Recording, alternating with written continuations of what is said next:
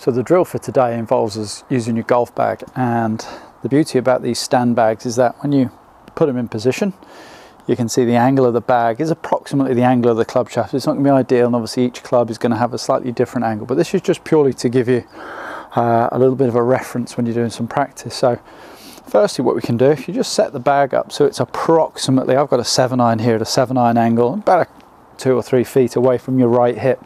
You're not going to hit shots doing this, just going to make practice swings.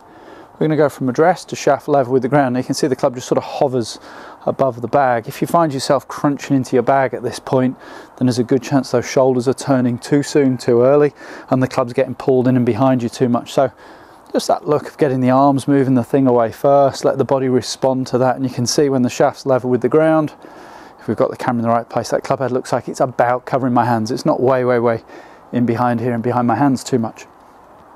Then to the top of the swing, a good visual is to try and imagine that the shaft you're holding is approximately parallel with the bag. Okay, so if we make a backswing whereby the club doesn't quite get to the horizontal, let's say, and we're a little shy of that, you can see how the shaft would look. What we wouldn't want to see at this point would be to see the club sort of crossed over like so. So just a good reference and a nice feel for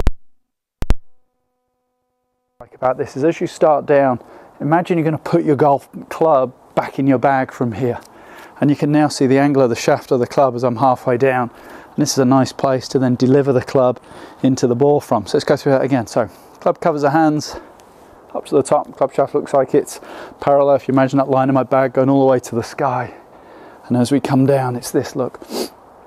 I'm trying to just feel like you're going to put that golf club back into the bag. This is a nice position then to approach the ball from. Obviously, if from the top of the swing you're a little used to coming over the top of it, you can see how that shaft would tip over, and certainly doesn't look like I'm trying to put my golf club back into my golf bag. And I think this is a lovely visual then for when you're playing, to be able to create a better looking path on the way down where we can approach the ball more on the inside.